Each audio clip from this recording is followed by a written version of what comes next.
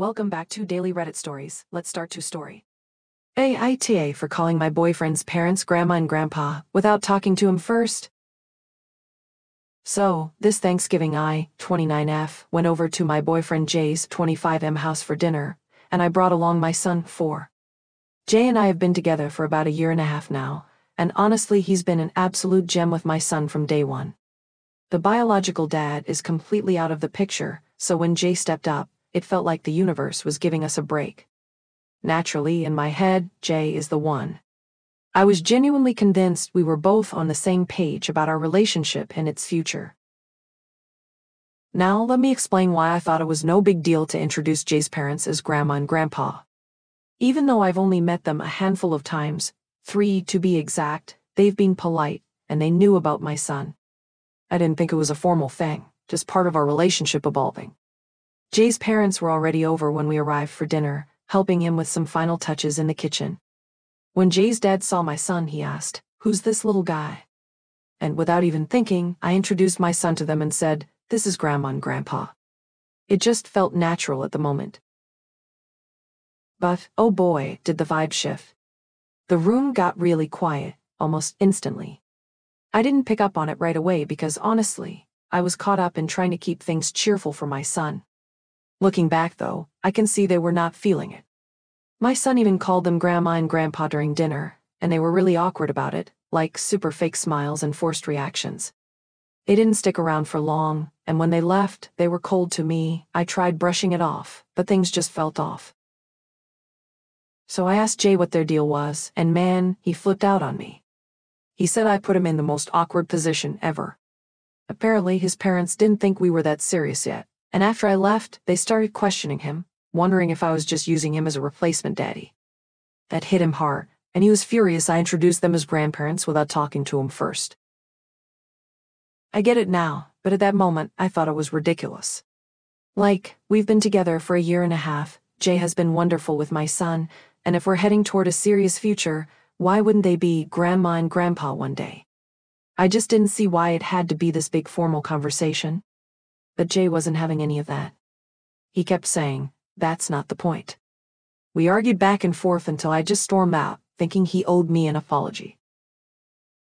After that, I vented to my sister, fully expecting her to back me up. Instead, she was mortified. She said she didn't think we were that serious either and pointed out that maybe Jay wasn't ready for the dad role yet. That got me thinking. I've always seen Jay as this amazing father figure because he's been nothing but loving to my son, but maybe I read the situation wrong. Maybe I jumped the gun by making that introduction without even thinking. I realize now how badly I messed up. I hurt Jay, I made his parents uncomfortable, and worst of all, I might have hurt my son in the process by introducing people into his life in a role they weren't ready to take on. I panicked and called Jay to apologize. He told me he needed space and wanted to take a break. I also called his mom to apologize for putting them in an awkward position. She was really nice about it, super understanding, and even forgave me, but in hindsight, I think she was just being polite. Deep down, I could tell things with Jay were on the brink. A couple of days later, Jay and I sat down to talk. I could feel it was over before we even got into the conversation. He admitted that while he knew my son and I were a package deal, he hadn't decided if he was ready to take on that dad role yet. He explained that he was hurt because I never even brought it up with him. I just made the decision for him and his parents. And to make things worse, I expected him to apologize when I was clearly in the wrong. There were a few other things he brought up, but honestly, they're beyond the scope of this issue, so I won't dive into those. At the end of the day, I know I screwed up. I had all these expectations about our future without ever sitting down to talk with him about where we were really at. I let my excitement and emotions get ahead of me, and I dragged my son into it too. Now I'm just working on communicating better and making sure I'm not rushing into anything when it comes to my son's life. I'm heartbroken, but this was a huge lesson learned. So yeah, I messed up, but I'm trying to grow from it. Reflection. In retrospect, I realize how much communication really matters. What felt like a natural step for me was a huge leap for Jay. I should have checked in with him first. My son's happiness is my priority, and I have to be more careful about the roles I introduce into his life. This wasn't just a relationship hiccup.